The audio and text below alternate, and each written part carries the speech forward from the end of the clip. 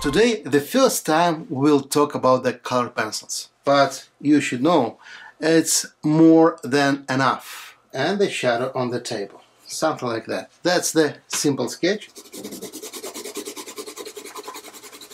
So we can say it's pretty nice apple. We can keep it like that. The same bright orange. We're gonna make it less power, less power. That's what I'm gonna use here too.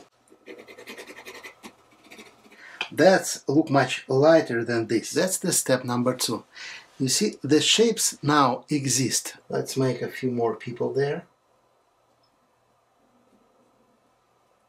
A lot of different ways how to combine it better. Play with the watercolor pencils. You have to know how it looks like, how it works.